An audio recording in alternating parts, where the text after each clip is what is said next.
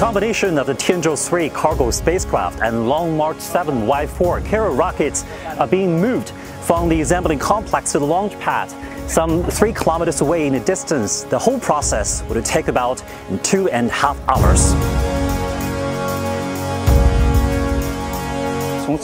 It will go along a curved track, and then a straight track, and then another curved path to eventually arrive at the launch pad.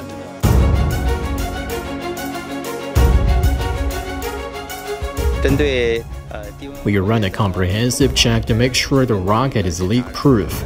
Our tests show that the gas and liquid inside it are fully sealed.